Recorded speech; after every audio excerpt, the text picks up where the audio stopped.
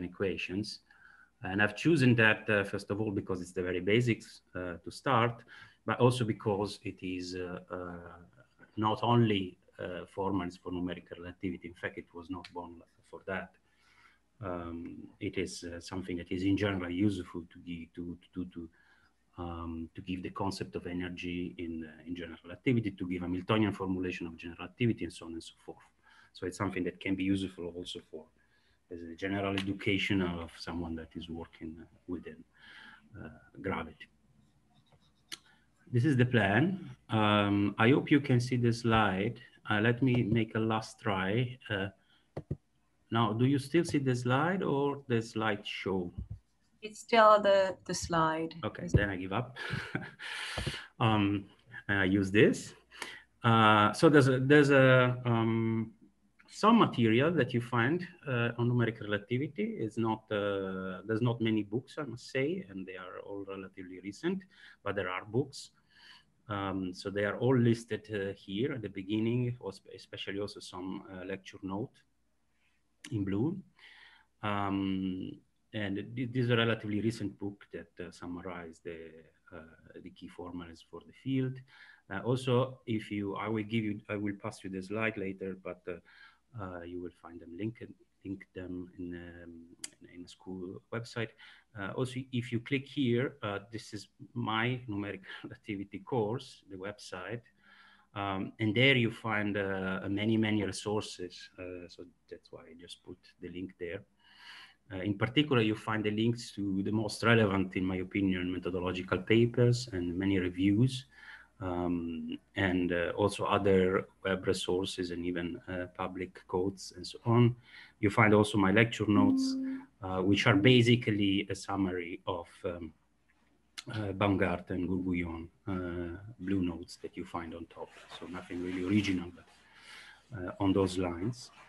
So I'll simply skip many references today, and especially tomorrow I will not give many references, but you'll find everything at this website and in these books, basically.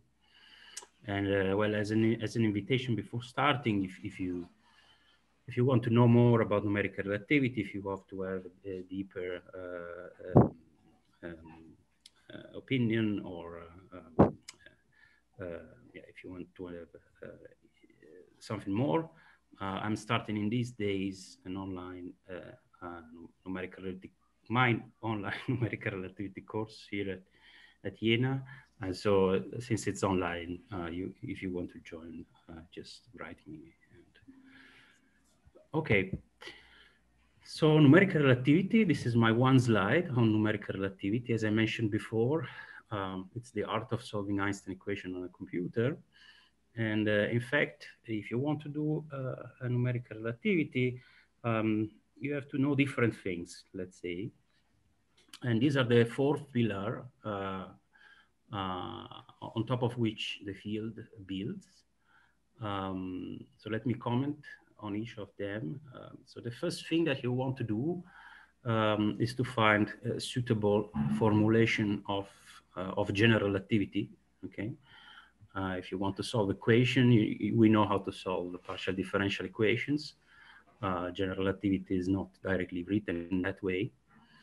So the first thing that one needs to think is to put those equation, covariant equation into form of PDEs, and in particular to define some well-posed mathematical problem that could be a Cauchy problem, or in fact, it is not a simple Cauchy problem as we will discuss, but to find a general strategy on how to approach this equation. So this is mostly a mathematical relativity problem. And then on the right, top right, you need to think about coordinate and singularity, in the sense that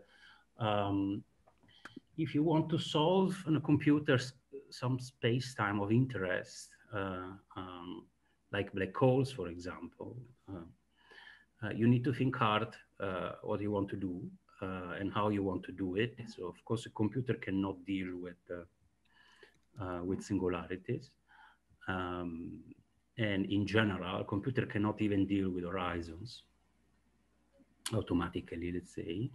So you need to think hard how to set up your coordinate system that you use for the numerical integration, in particular in view of the fact that singularities can form, black hole can move, and so on and so forth.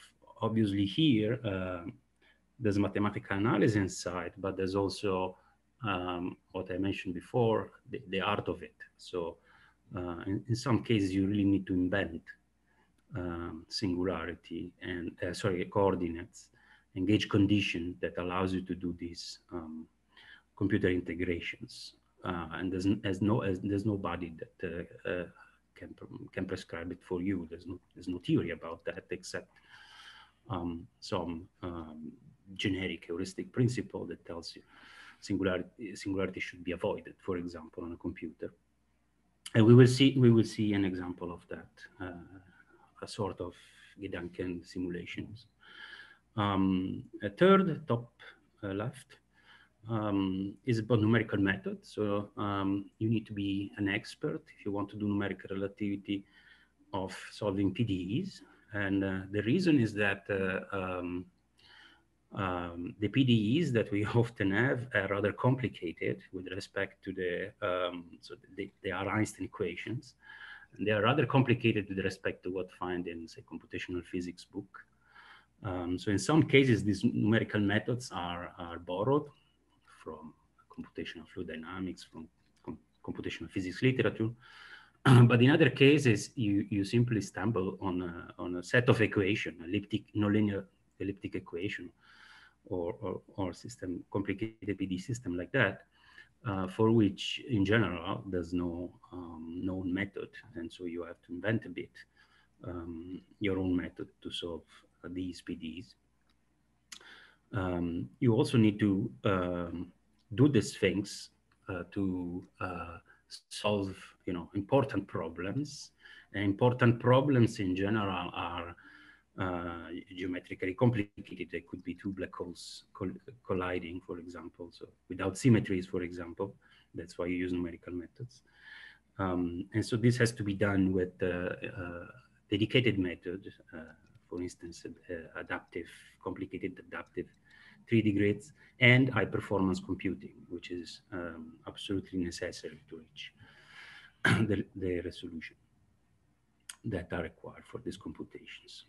Remember that what we want to solve, the solution that we want to have, is an entire portion of the space-time. It's not all of it, but it's a large portion of a 4-dimensional space-time with matter field inside. So this is a problem that requires high-performance computing.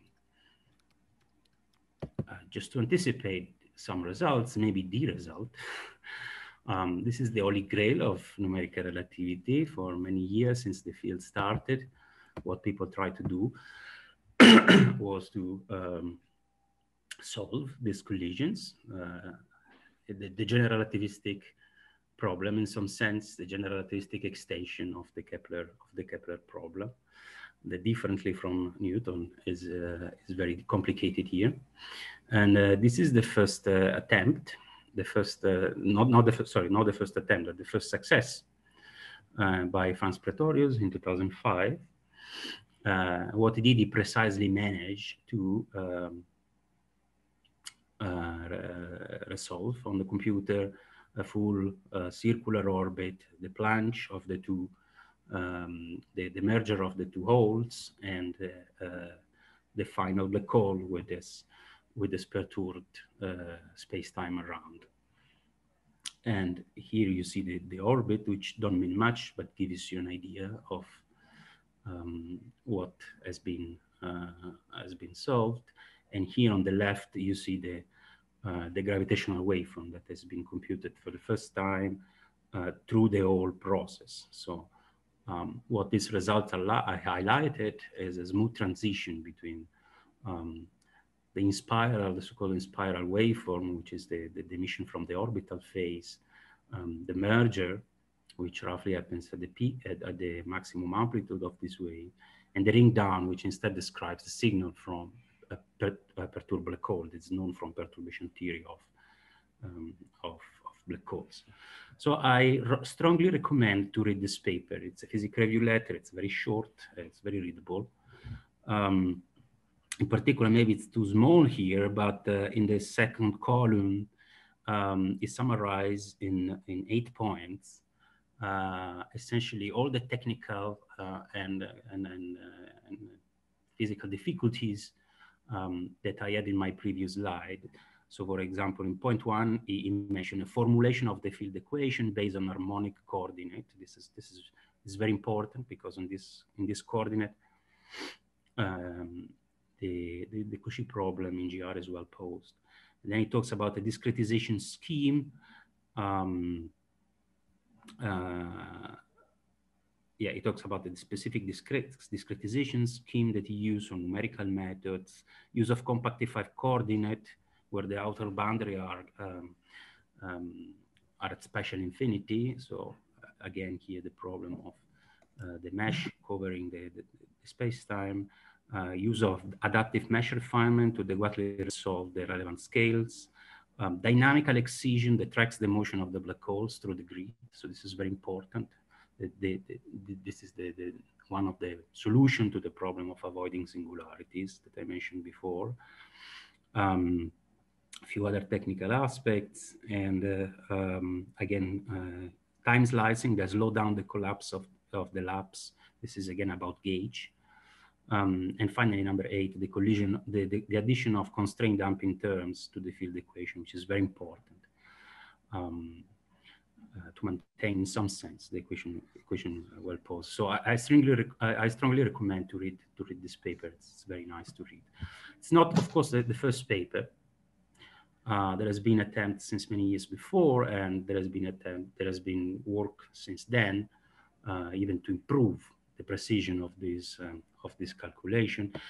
Just to give you some flavor, these are two rather old papers, not the very first, but I think the second. So on the left, it is a very long paper I won't comment about, but it's about calculating the head-on collision of two black holes. And the first is by Larry Smart. This is actually his PhD thesis, 1976, I think, where he laid down the theoretical framework, but there's no simulation published. The simulation are in his thesis. And then the follow-up of this work, it's 1st November 1993, okay? And here is where simulation are shown. So that just gives you a flavor of the difficulty of doing that problem. And about the findings, of course, there were other people that tried to attempt to predict what would happen in this collision and what the gravitational wave would be. So there's this famous cartoon by Kipton Group, in which it says basically, yeah, we know from post-Newtonian theory the signal that we expect from the spiral phase or the orbital phase. We know from perturbation theory of black hole the signal that we would expect from the ring down. What we don't know is what happens in between, and this really needs supercomputer simulations. So 98, for example. In the same year, other people, particularly the Moore team, say, yes, we know before, we know afterwards. Why don't we assume continuity and try to predict what the signal would be? And they predicted this kind of strain, shade, this morphology of the waveform, and that's precisely what then Pretorius and others found in simulation, at least qualitatively. You see a difference between these two plots, just because what is plotted in Pretorius' paper is the second derivative of this quantity. So it's the y scalar, not directly h. And of course, well, later nature gave us the answer, and the answer is incredibly close to, well, it's precisely what was predicted by Einstein. So precisely what predicted by numerical relativity simulation. So nowadays simulations are very advanced. Let me try to show this. Numerical relativists are very fond of their simulations. So let me try to, and they make movie about those. So you find many on YouTube. This is a nice one. So now you should see, this is a modern simulation now from the SXS collaboration. What you see are the horizon of the two black holes. In color code, you see the lapse function, which basically is a measure of, in some sense, it's a measure of the gravitational potential. And you will see many revolutions. And at the bottom, you see the complete gravitational wave calculated far away from the source, but still in the same simulation, okay? And you see, this is the spiral. There is an acceleration. The bodies gets closer and closer. The frequency gets higher, and they finally merge. There's one horizon here now. And this final Kerr black hole is ringing down to Kerr, actually. And you see this oscillation there mirrors then what you see in the wave from far, extracted very far away from the source. Okay, let me try to go back. Here. Oops. Sorry, here. Okay, sorry, the YouTube continue. Okay, and that's precisely what basically in 2015, when a signal was detected. This is basically the signal from LIGO interferometers. It's essentially untreated. It's essentially unfiltered. There's a very simple filter to do to see this, and you see immediately that it is precisely what it has been predicted before. So a couple of slides about what is this waveform. I think I am the first talking about in these training sessions. So probably it's the first time that you hear this, maybe not. Essentially, as I mentioned before, this typical signal can be roughly understood, at least qualitatively, by three phases. So there's a typical chirp-like signal in which amplitude and frequency gets larger and larger. That is known from the post-Newtonian approach to the two-body problem. This was actually first calculated by Dyson, the same of the Dyson series, following up an exercise in Landau-Lifshitz. And he predicted that there must, although gravitational waves are very tiny, and especially in post-Newtonian theory, by the time of the collision, there must be an intense flash of gravitational wave, a burst of it. Okay, so this was the first prediction. This cannot be predicted in post-Newtonian technique because there things are exploding. But if you do the calculation and you have some imagination, or you want to make a prediction, you might predict that. And that was done. And this is well described. Then there's the part that, kept on saying we need numerical relativity, and turns out to be a continuous development of the chirp-like signal that reaches a maximum. That's the burst predicted by Dyson. And after that, it is continually connected to the ring down phase, which is instead known from the cold perturbation theory, from the work of Chandrasekhar and others. And I think people will tell you exactly what this formulas means. But, I won't. There's an interesting short interview to Professor Visheshwara, who lived long enough to see the first gravitational wave. So Visheshwara was in some sense one of the first numerical relativists, in the sense that he describes here in red what he did. It was a natural question to ask how does one see a black hole. So using a computer, he says, I scatter packets of gravitational wave from a black hole and observe that this quasi-normal mode, so this typical oscillation here of a perturbed black hole, emerge and carry the signature of the black hole, so its mass and its spin, for example. This was theoretical. I never dreamed that I could see it one day. And so in some sense, this is one of the first numerical relativity experiment, pre-numerical relativity experiment that existed. And it's quite amazing that they did it in a period where, you know, not everybody would agree that black holes are astrophysical objects.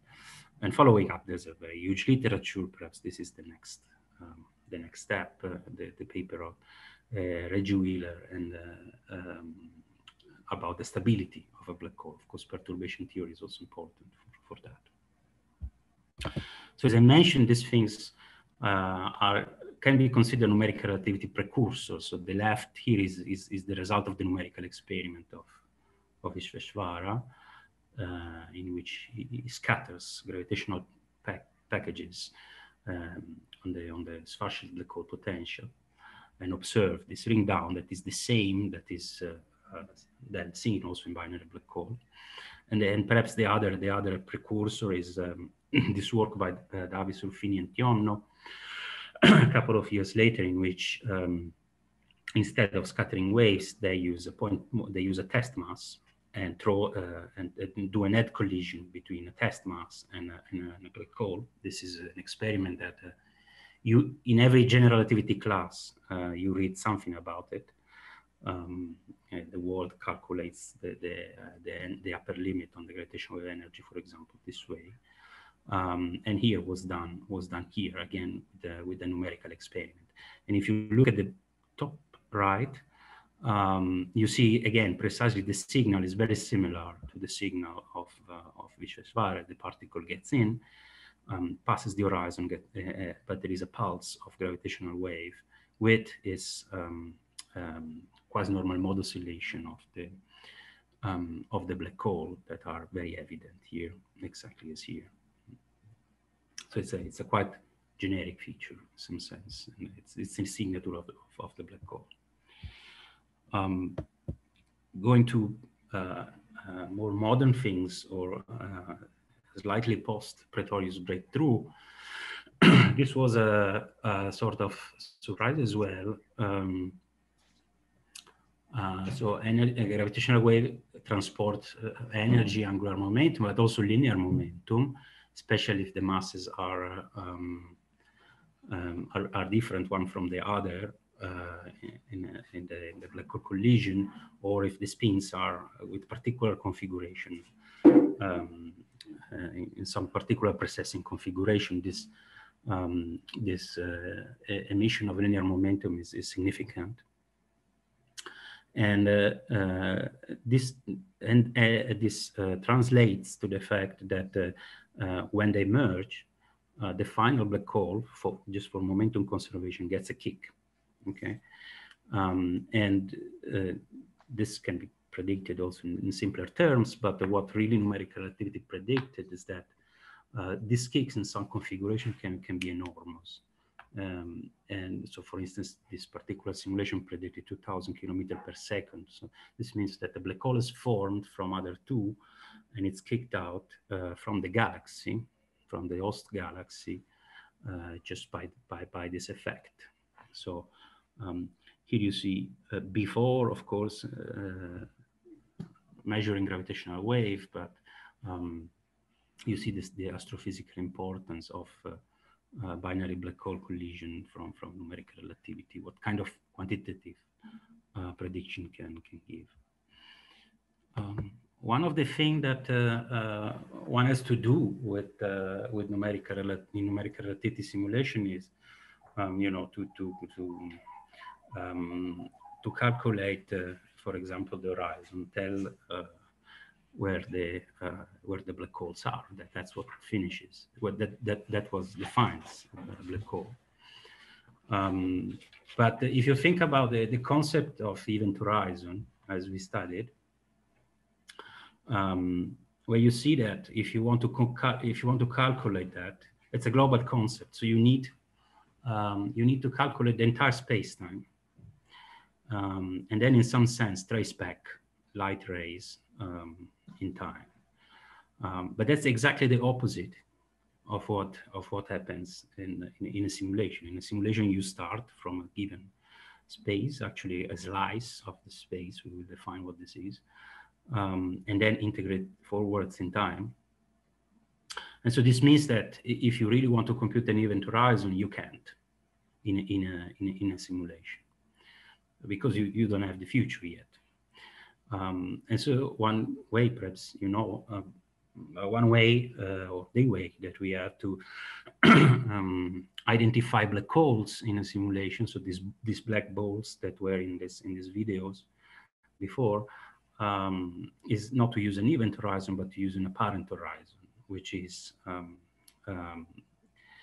local concept in some sense.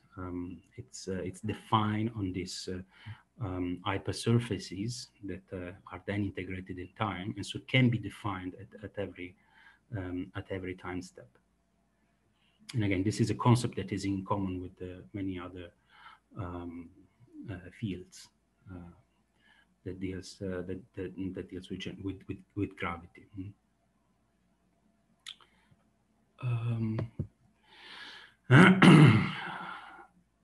So numerical relativity is also concerned with not only with vacuum space-time, but people also worked with matter space-time. And perhaps this is the first simulation by Masaru Shibata of two binary neutron stars colliding. And also in this case, this paper is much more longer than Pretorius, but you can certainly read it. And also in this case, gravitational wave have been predicted. Here, the addition, of course, is the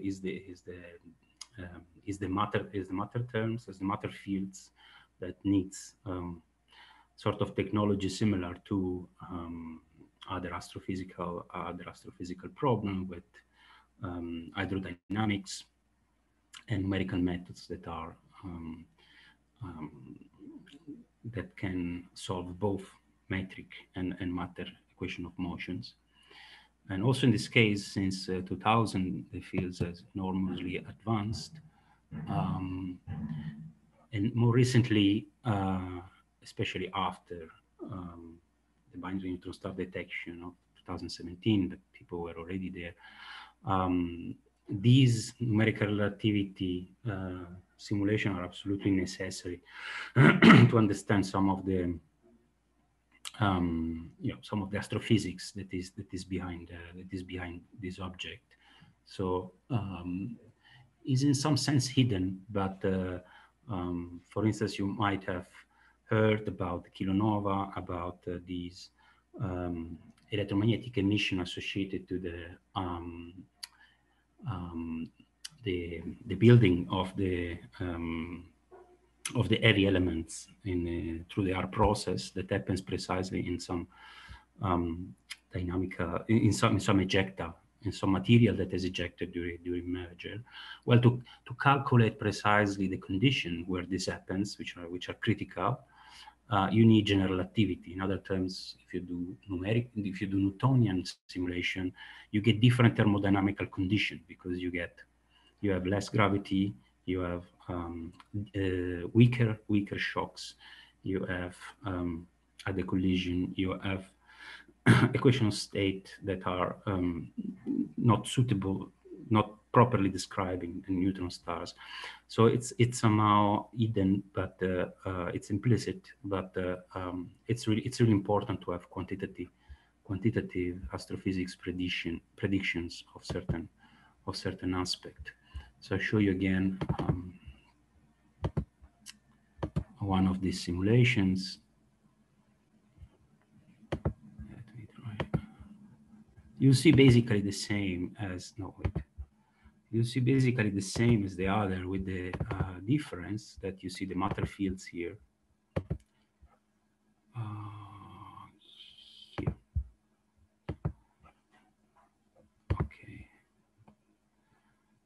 So at the bottom, you see the gravitational wave. And in blue, this is not anymore the apparent horizon, but it's now the fluid composing the two neutron stars.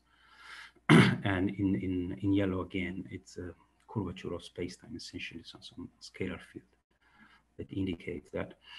And here you see these violet things that have been expelled here.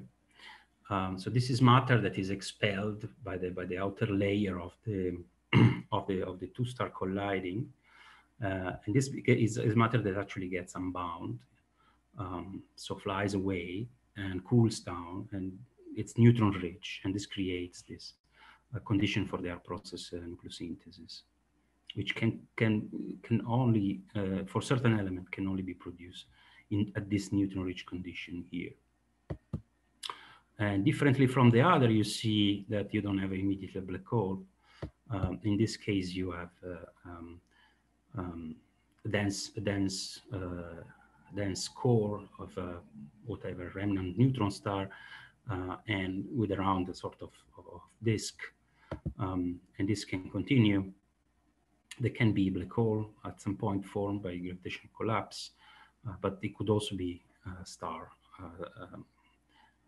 Here, this black hole formation, just a second. Oh, yeah, that's instead the apparent horizon. And you have a black hole plus a accretion disk. So in general,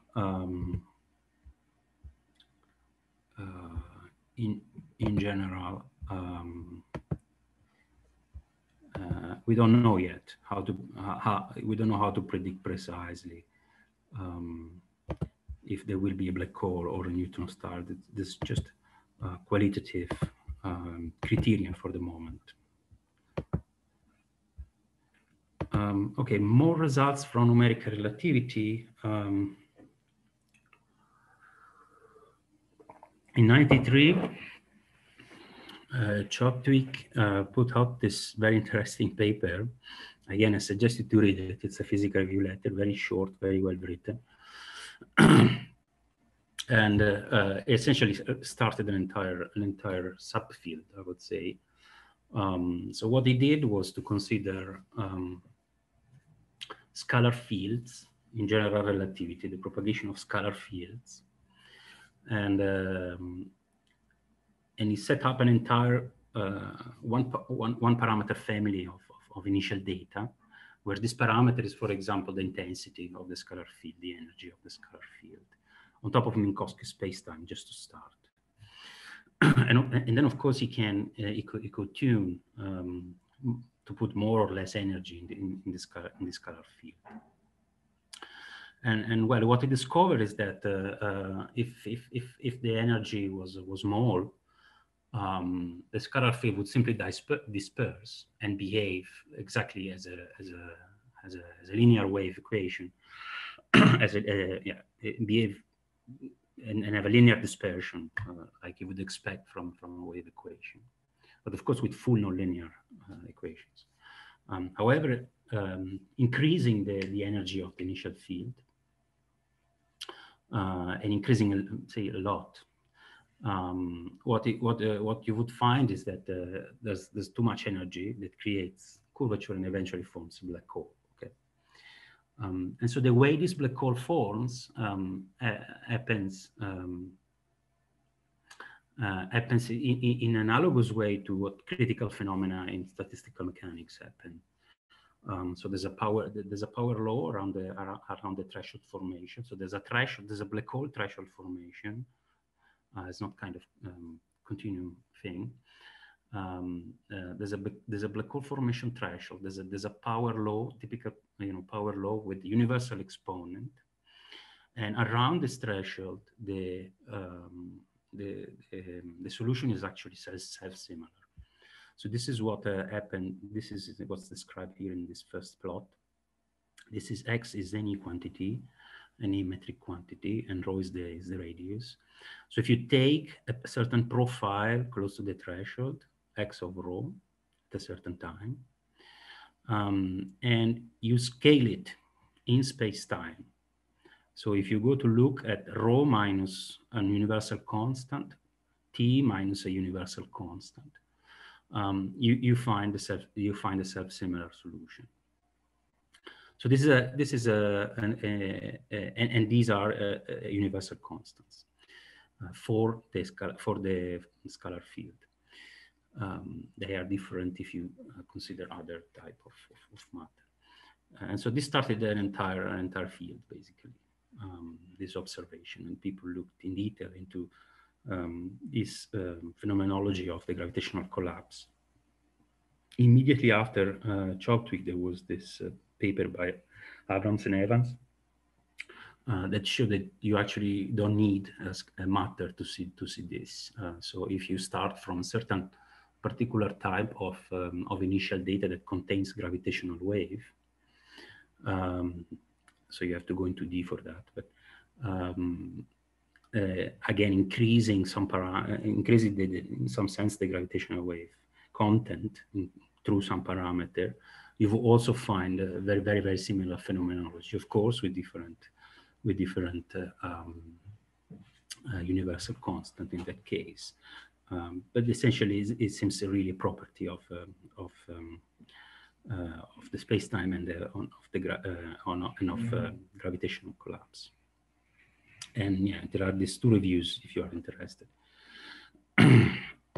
A last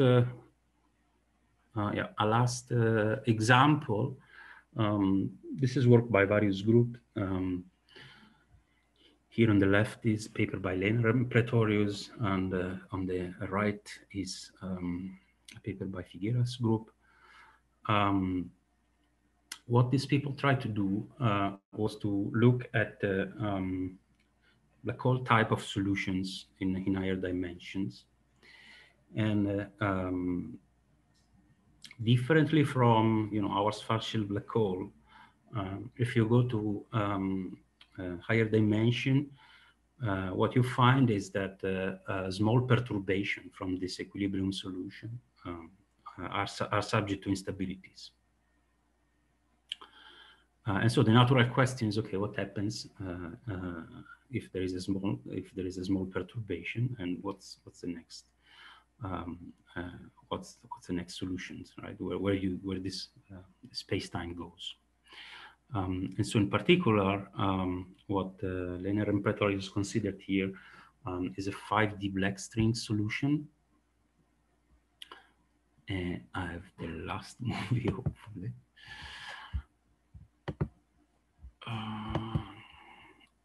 And I want to show you this one. Yeah.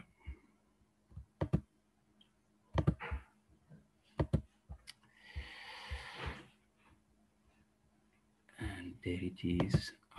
So it's 5D, but it's a 3D simulation. So in some sense, it's very symmetric. Okay, and you start with so what you see. Sorry, I found it on the web only here. So,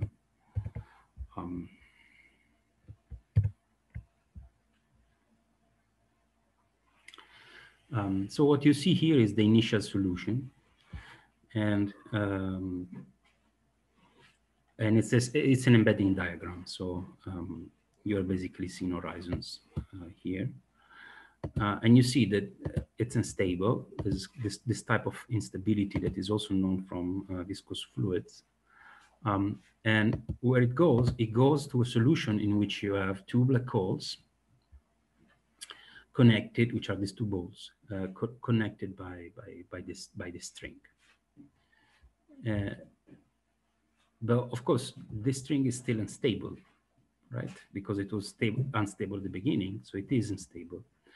So what this determines is, again, one of these self-similar solutions in which the string gets unstable again. It forms again a black hole, and connected by two strings, and then two strings are again unstable, and so on and so forth.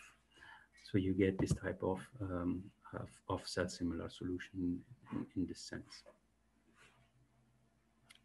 And the crucial finding here was that within this process, you don't continue for an infinite time, but at a finite time, you actually arrive at here at the naked singularities. So it was a way of, was one of the solutions that naturally violates cosmic censorship. This is another type of problems. It's a black ring in 5D as well, I think. But the phenomenology is very similar. So the ring gets unstable. Oops. And the ring gets unstable. You form black holes. Sorry. You form black holes, again connected by strings. In the second case, it's interesting because they did it in asymptotically flat spacetime. So of course, they could not push the simulation too far, but it could be another example of cosmic censorship violation in asymptotically flat spacetime. So this is just to show you that it's not only about black hole collision. It's not only about astrophysics. There are also interesting phenomena that can be theoretical aspect that can be studied with numerical relativity.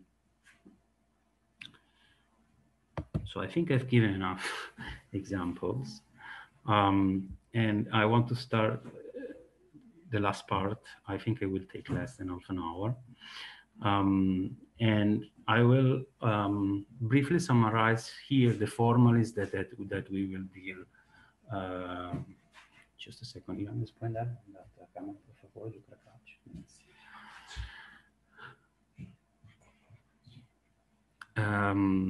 Yeah, I think that I will give you in the next 3 slides shortly a summary of what we will discuss more tomorrow, maybe looking a bit better at the equations and so on. And then I want to give you one of these examples, how do we deal with singularities in numerical evolution. But first of all, I have to start from here. So how do we set up an initial value problem or a Cauchy problem in general relativity? Well, the first step is to define a sort of time, right? To solve the Cauchy problem, we need an arrow of time. And so we need to restrict essentially to all the possible solution for the spacetime. We need to restrict to a class, which is called global hyperbolic spacetime. And that's precisely the class that allows us to define an arrow of time or a vector field that we can identify with time and foliate the 4-dimensional manifold into a time direction, and orthogonal to that 3-dimensional hypersurfaces that we call sigma in this case. And this is, for example, what has been done by in the ADM formulation is the same, is that thing. And so the basic variable of this problem become the metric induced on the hypersurfaces sigma and the extrinsic curvature, which I'll talk immediately about it. And then the whole the whole problem is simply a problem of time development of one of these hypersurfaces. So for those that are not familiar to the concept of it, this is to the concept of extrinsic curvature. So I want to briefly summarize it. So this is just a geometrical concept. It has nothing to do with the general relativity. But essentially, in this context, if you have an hypersurface that is determined by its normal vector n, it is embedded in a larger manifold that is orthogonal, so sigma is embedded in M, sigma is embedded in a large manifold, and it is defined by this perpendicular vector N. You can still ask yourself, okay, how sigma is bent in M? Okay, so this is a different question than asking the curvature of sigma. You are asking how the sigma is bent into the ambient manifold. And if you want an example of that, you can think about the cylindrum in R3. Okay, you take a cylinder in R3. So the cylinder as a surface has an intrinsic curvature which is 0, because you can open the cylinder and you have a plane. But as embedded in R3, it has a curvature which is related to the cylinder radius. Okay, so these are two different concepts. And so that's what the extrinsic curvature measure. So it basically tells you how this vector normal N changes once it is transported by a vector that is tangent to sigma. Okay, and in particular, the trace of this extrinsic curvature is simply the expansion of the word lines defined by N, and these are called Eulerian observer. Okay, when we solve numerically Einstein equation in 3+1, our numerical observer are these Eulerian observer.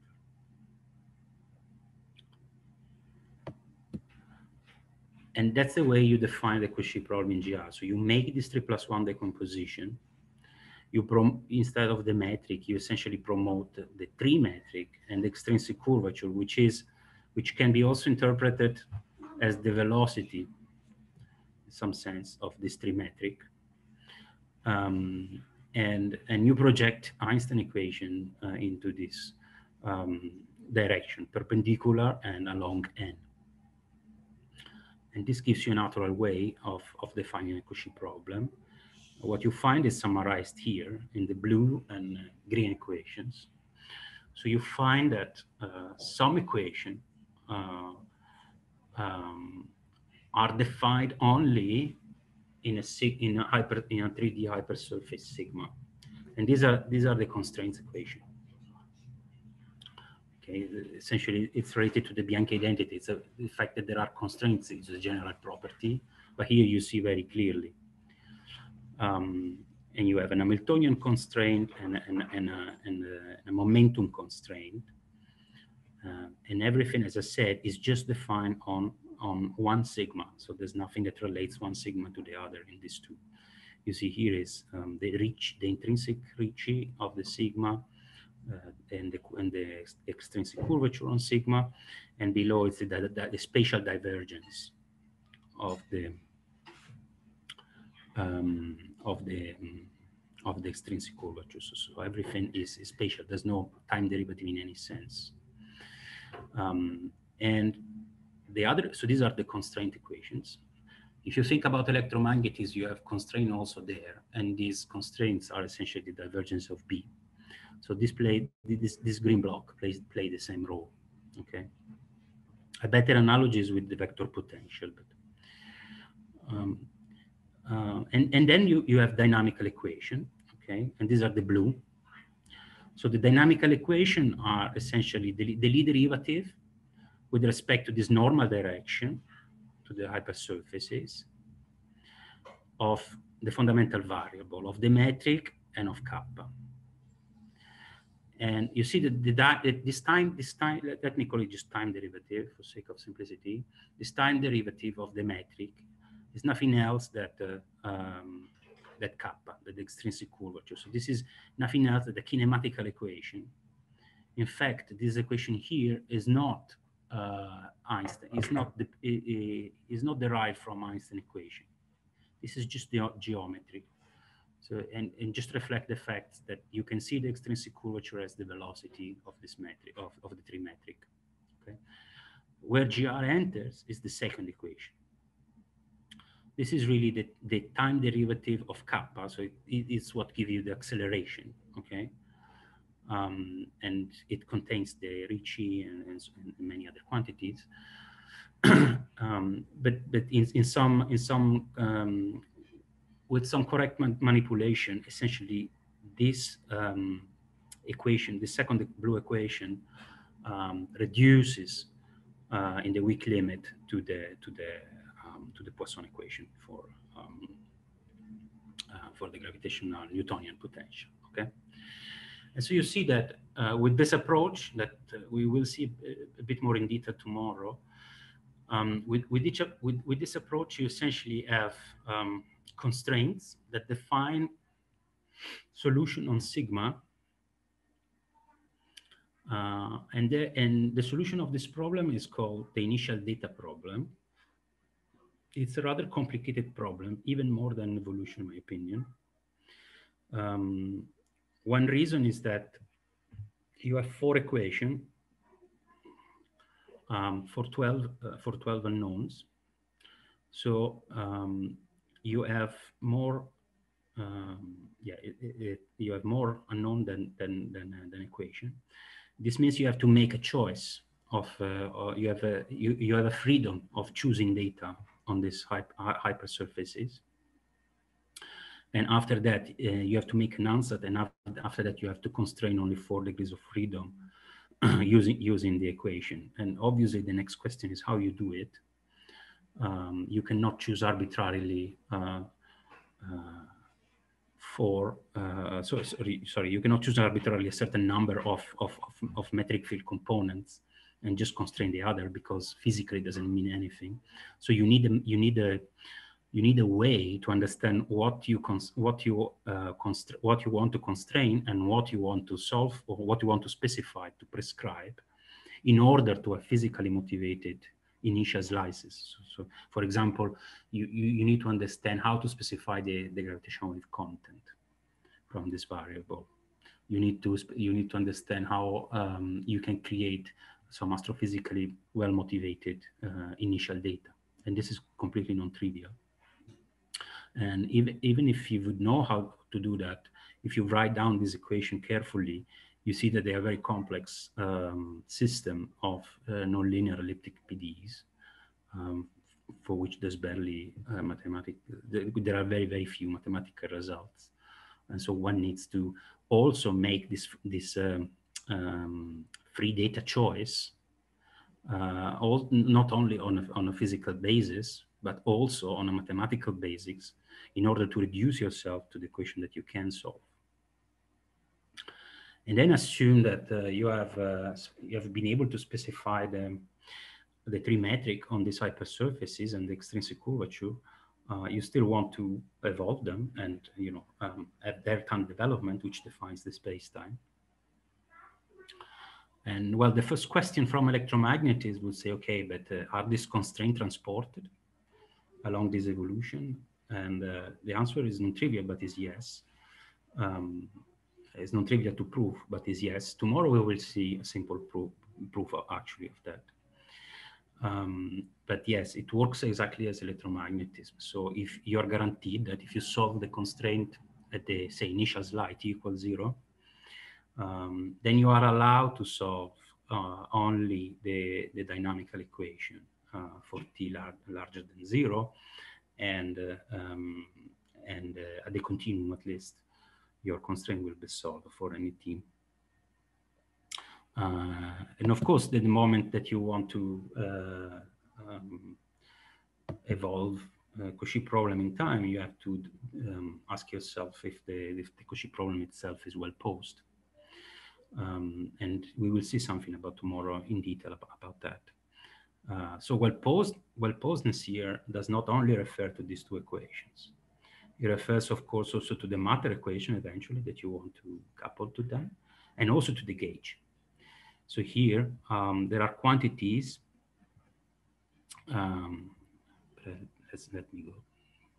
Just a short comment, and tomorrow we see it better. Here there are quantities that are called alpha and beta. They are called lapse and shift vector, lapse function and shift vector. Of course, you don't lose covariance the moment you do this 3+1 decomposition. So your gauge freedom must enter in a way, right? It enters precisely through these 4 functions that essentially define how a point evolves from one t to the next t. So essentially, this lapse function is, as the name says, the lapse, the proper connects the proper time of an observer along this normal vector. And the shift function is a special vector that essentially gives you in a certain sense, the freedom here of this coordinate here on top of the sigma. So going back, the well-posedness of the Cauchy problem is not only related to these blue equations, but also to the equation that you specify on top of those for the lapse and shift, that often are differential equation, not just, you can prescribe them, of course, but often in the most useful cases, they are just equations. So for harmonic gauge, for example, they are wave-like equations. And of course, also the well-posedness of the matter equation, that in some sense it's simple for simple matter things. So we will discuss this in detail about tomorrow. And the last topic that I wanted to discuss in the last 10-15 minutes is precisely the gauge. So I tell you that we have to make gauge choices and coordinate choices. And this goes back also to my very first slide about having clever gauge that avoid black hole, that avoids the singularities and so on and so forth. So I wanted to give you some hints about that. It's a complicated topic, but I think I can give you some hints, and also I hope to have a nice example that illustrates this nicely. So let us first make a list, and I made it for you, about how do we want coordinates in numerical relativity. Well, we want coordinate in such a way things are smooth, okay? We don't want shocks or things developing strange, because they are more difficult to deal numerically. Of course, this coordinate, they are to avoid singularities. Otherwise, we are in trouble. A computer cannot deal with the singularity. We want them to be well posed, okay, in the sense that when we couple, when we make a choice for them, or when we have the equation for them, and we couple this equation to the Einstein system, we want that everything remains well posed, if it was before the gauge choice. And also we want them, this is a bit more technical somehow, but if you think about it in terms of these 3D hypersurfaces, they can be bent and in the ambient manifold and distorted as much as we want. This in some sense is a gauge choice, as I try to justify. Well, in any case, we want the coordinate to minimize this grid distortion, exactly for the same reason that we want smoothness. Okay, so in general, on a computer, it's much easier to represent a constant than a complicated varying function. Okay, so this is what naively we might want. Okay, and the example to think about coordinate is either gravitational collapse, or even a single black hole. That's the example of the next slide. And so here, for example, you start from a sigma 0, and there is in falling matter, there is curvature increasing, and you see you can create very a very large gradient in time, but also in space. So in some sense, these coordinates here are not very good. So what are examples? Let's first think about the lapse function, which is, as I say, something that controls the proper time of our Eulerian observer. Okay, the easiest thing would be to take the lapse function identical equal to 1. This means that your time, your coordinate time of the Eulerian observer, which is what you are numerically integrating, what you are numerically following, coincides with geodesics. Okay, so t is equal to tau in this case. So your Eulerian observer actually follows geodesics. Well, you can clearly see from this picture here on the right that in this case you don't want this numeric. There's nothing wrong from general relativity point of view, but you don't want this because geodesics follows geodesics search for a singularity. Okay, they're finished inside. So another choice would be so we cross this. Another choice, which is called, for instance, maximal slicing, a very famous one, is to leverage on this interpretation here. So we discussed before that essentially the trace of the extrinsic curvature is the expansion of this Eulerian observer. Okay. So we could try to ask this to be 0. Okay. This gives you a sort of, if you think about fluids, this is an incompressibility condition for Eulerian observer. Okay. And this is something that turns out to avoid singularity, because it prevents this type of bending.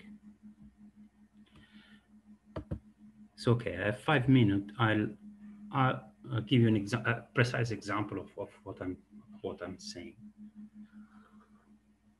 We make a ideal simulation, or Gedanken simulation of Schwarzschild. So this is Schwarzschild in tau and r star coordinate. Tau is essentially the what's it called? Yeah, it's geodesic time. Okay. R star is a coordinate that r star equals 0 is this Schwarzschild 2m. Okay, so in this plot, what you see is essentially essentially the Kruskal diagram in this particular coordinate. Okay, and in particular, you have here at the center you have 2m. Then there is a line that is the horizon, the 2m horizon here. I hope you see my mouse, whatever that is. So this is 2m, this is the horizon. And then you enter inside, you enter the horizon, and this is the last, this is the singularity. Schwarzschild radius are equal 0. And of course, outside, you are outside.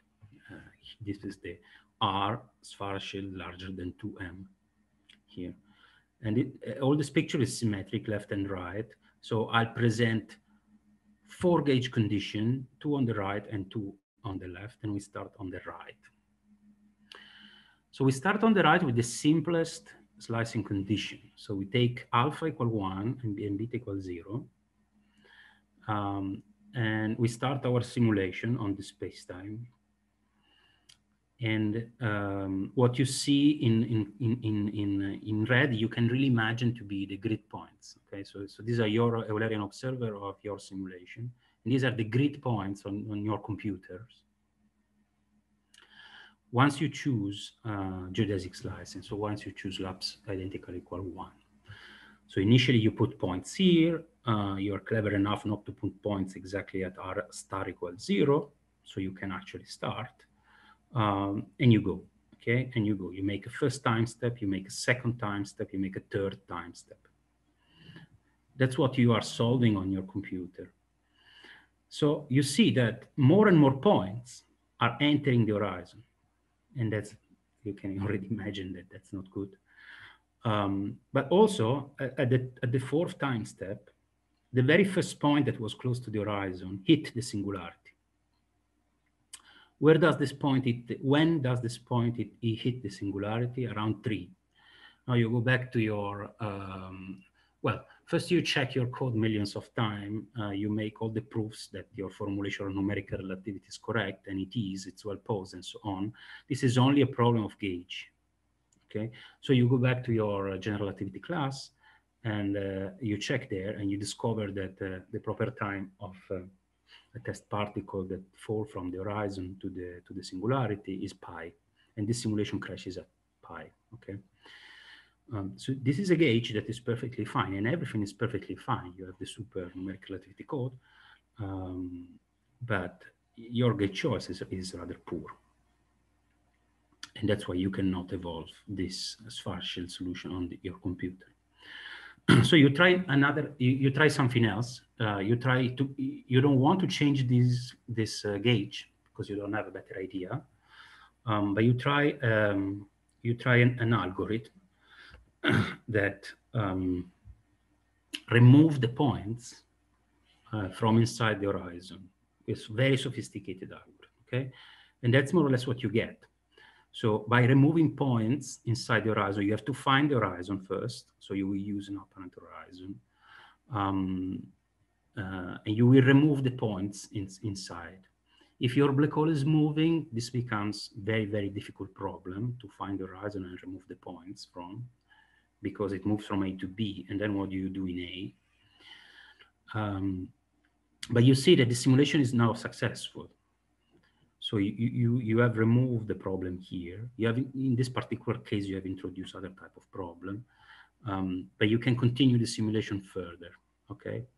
So this excision technique is what Pretorio has used in his first, in his breakthrough paper. But let's say you want to take another approach. So let's go now on the left part, but it's the same problem. In the left part, now we remember that we remember the meaning of the trace of K, which is the expansion of this Eulerian observer. And we write down an equation for the lapse function. We don't prescribe it anymore, we write an equation. This equation says that the time derivative of the lapse function is minus the lapse times K. It means when K becomes large, the time derivative becomes small. Okay, lapse is a positive quantity. So what the solution of this equation is? So you don't know because it's a tangle with the complicated nonlinear system of equation. But naively, you see that as K become big, the time evolution of the lapse becomes 0. So it's freezing. Okay. So what do you expect from this type of equation, from this type of gauge condition? Well, you expect that in the strong region here around r star equals 0, the lapse will stop to evolve, which means the slicing your hypersurfaces will slow down, okay? But far away, of course, they will continue because K is more far away in the wave zone, okay? So you expect, wait, okay, so you expect something like that. That is also interesting because you see far away, you basically evolve exactly as geodesic slicing, which is basically what you want. But inside here, all the hypersurfaces get squeezed and they don't go beyond because there's no time evolution as the curvature gets higher and higher and higher, okay? And so that's also a very nice, effective way of choosing the gauge. Okay, what could be one problem? Well, one problem would be this slice here. That here, and the strong field region, the evolution freezes and remains there for all the time. But here on the wave zone, here, it continues to evolve, actually the same speed. So you see, you create a very large gradient. And eventually this simulation will fail. So last, we still have freedom. We can still use the shift. So this quantity beta here that we have set to 0 so far in these experiments, okay? And so let's do it. We can choose carefully. Sorry, this is not very clear, but obviously this is only qualitative. But I mean, I can show you data that precisely realize this with actual equations, correct equations. Well, you can use the freedom that you have in beta in order to minimize this this distortion of these hypersurfaces. And you don't understand it much from this example, but this precisely make the game. And what you find is that you're actually able to evolve this virtually forever. So depending on the resolution, but virtually forever. So the message is that the clever combination of laps and of gate choices actually allows you to evolve black hole. So this is the this last technique that I have just sketched is actually called the moving puncture method, and is one of the most robust technique to evolve black holes, but also to handle gravitational collapse. Here you see a real gravitational collapse simulation to a black hole. So this is not a cartoon; it's actually a real simulation. And the blue grid is actually the equivalent of the spatial coordinate. It's the spatial coordinate calculated from the Eulerian coordinate of the simulation. Okay, I think I took more than what I wanted to take you. I had some slide on a few numerical aspects that are particular, but unless people are interested, I would avoid. And yeah, tomorrow I want to discuss a bit more in detail, looking a bit more in detail to some equations, in particular those for the 3+1 decomposition, which I think yeah, everyone working within general relativity or similar should really know, and perhaps something on the ADM formulation that you know probably, and the Cauchy problem. So we will see some of these things. Yeah, thank you for the attention. Thank you very much. That was very interesting, very pedagogical. We have a bit of time for questions. So I suggest people raise their hand now. And if you don't have time, then you can write your question back. Or if you have more involved questions, write them on Slack.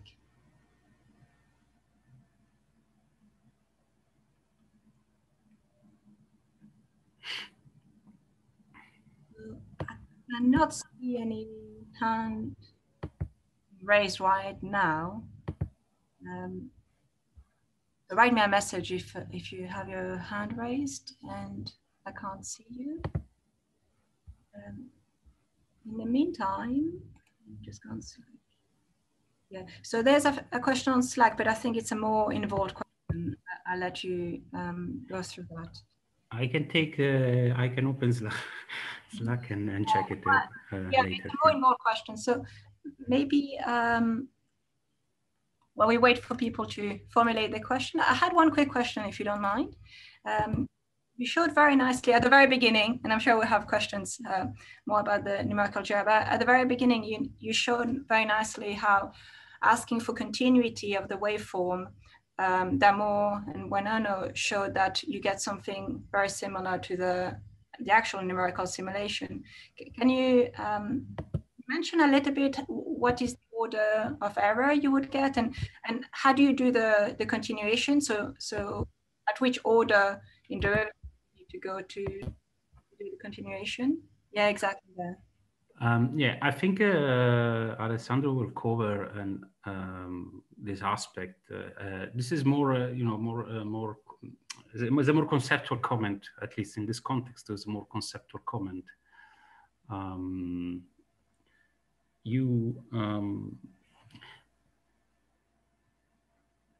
I don't know, but it's hard to if you think about the dissipative process,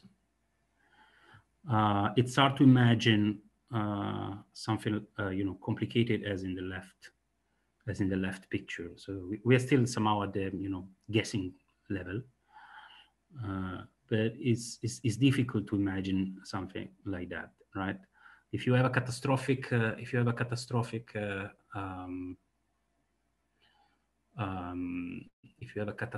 spiral, that certainly would lead a collision. I don't see why there should be this minima, for example. So conceptually, the continuity is what I would say one should expect, because you get faster and faster. The frequency must increase, and the more it does, the more you emit. So in some sense, this was the comment. So that you should not take the left picture. You should not take it qualitatively correct. It is certainly an indication for you do need supercomputer simulation to have the exact numbers. But the way one should really think it's probably the right, because of what I said, because of it's a dissipative process that can only end, can only goes in one direction and can only end with this flash, with Dyson flash of burst of gravitational wave and energy, and at that point you would definitely create one single black hole, and what you expect from one single black hole is that it will wash away. It's stable, okay, and it will simply wash away everything else again because of dissipation, basically. So the way to interpret this is that on one end, what you would expect from a let's say a basic argument is the right picture. On the other hand, what this left picture highlight is that in order to capture quantitatively this burst, for example, of radiation, this peak or the frequency evolution around that peak, you would definitely need supercomputer simulation. And I'm certain in the next lecture this will be addressed. Okay, thank you very much.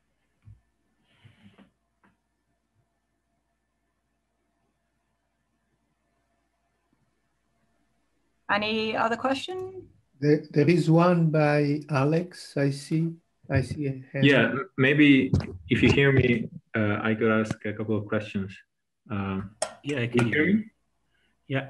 Yeah, so related to the gauge symmetry, first of all, I wanted to make sure that when you foliated the space-time, that wasn't any kind of partial gauge fixing yet, right? You still had the full freedom of choosing whatever variables you wanted. Yes.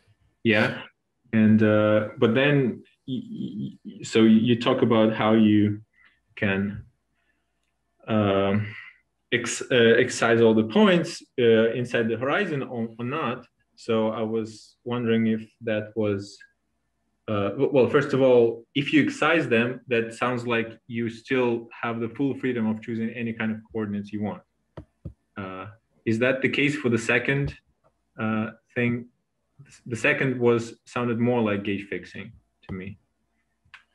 So when you do the decomposition, you have this arbitrary function that naturally merge, and you carry them over. But when you arrive at the end and you specify, you do the decomposition of Einstein equations.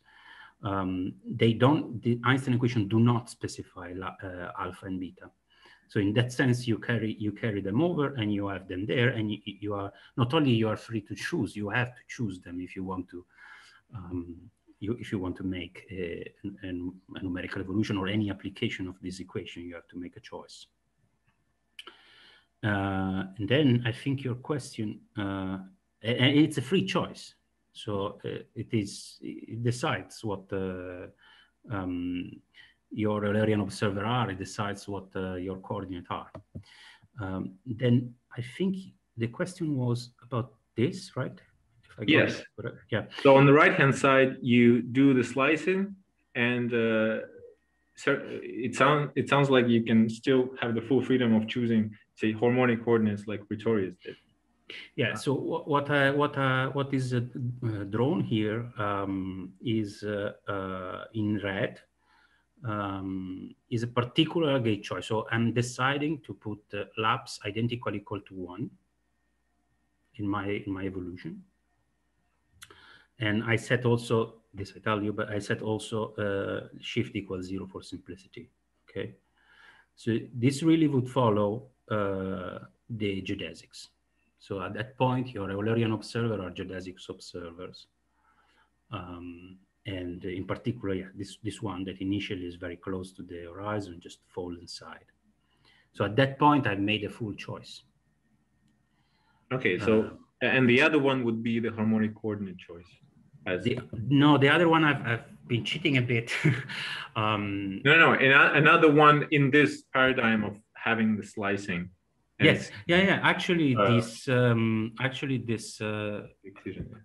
one here. So the red one on the left. So this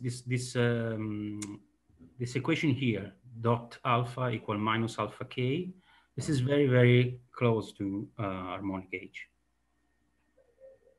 So it is maybe even it is. I don't. I don't remember. I never remember if there's a square somewhere in alpha or k. But this is basically harmonic gauge. So this this is basically what harmonic gauge does, at least in spirit. The equation might be not exactly this, but it's a very, very similar equation. If you would express the condition of harmonic coordinate in terms of the laps, you would find an equation which is very similar to this. And that is what it would happen during the evolution. So you would freeze the evolution of the slices, sorry, as in the areas or in the regions in which curvature is growing more. And this is called a singularity avoided slicing. So in other terms, the harmonic gauge is classified in one of those singularity avoided slicing that we use. There are other gauges like this puncture gauge that are very similar, and that's why I always confuse them. That they have even strong. They are not harmonic, but they have even stronger singularity avoiding properties. But in principle, you can always just avoid the singularities by excising stuff inside the horizon. Yes, and I guess so.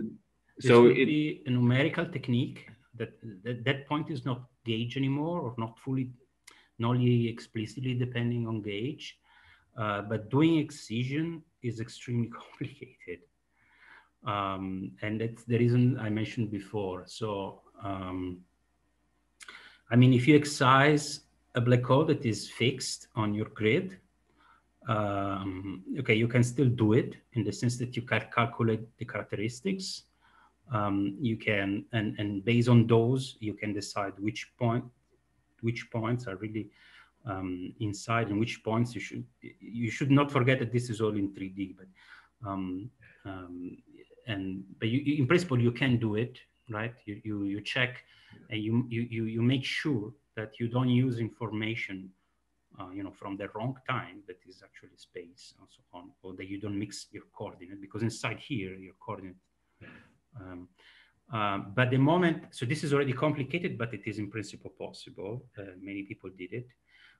But you can imagine now when you move the black hole on the grid and you move it from place A to place B. So what do you do in the region that you previously excised? Well, I guess you remesh the whole system at every time slice. I mean, Pretorius did it. But isn't that the most physical thing to do? Because you should never care about what happens inside the horizon. Sebastiano and Alex, I'm sorry. I think that's a very interesting discussion. Maybe I would suggest we continue the discussion either later today during the open discussion or tomorrow. We just have a few more minutes until the next lecture. So yeah, I can simply close that. It is the most natural thing, and it is what basically everybody does. So the two techniques are this moving excision, which is very complicated, or going to a moving coordinate. So make sure that you have always the black hole in a region of a computational region that you control. Or the third one is what is called natural excision, and that's precisely the blue one. So it's a way to do excision, but in some sense in a continuum level, by choosing cleverly the gauge. But we can continue on the Slack if you're interested. Okay, thank you very much. I would suggest we thank Sebastiano for now. Thank you. Yep. And I would suggest we take 5 minutes break since we didn't have a break during the previous lecture. So we meet at 4:42 in 5 minutes. And Kostas, I've seen you have a question, but I've seen you.